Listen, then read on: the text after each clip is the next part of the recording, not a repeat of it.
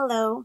I would be remiss as an instructor or professor if I did not at least acknowledge that I'm going to talk about Thanksgiving for a second in the video.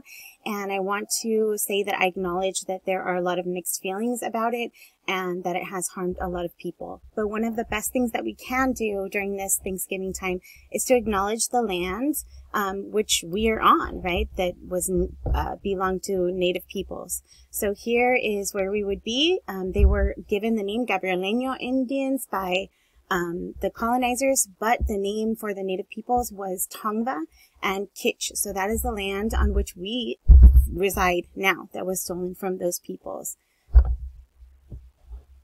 Hello, English 1C, and welcome to week 13. So this is a short week. Yes, I know.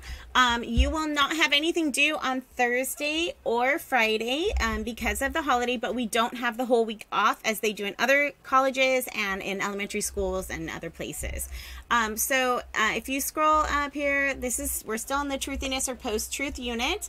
The biggest thing you need to do this week is see if you can put together a draft of your paper. So the sooner you turn in the draft, the sooner I can look at it. You have some other little things about fact checking and a fake news assignment that's really fun, but your big thing I need you guys to work on is drafting that paper so I can see and I can help you guys so you can get the very best grade possible, okay? With that, I wish you guys the very best and I'll see you online.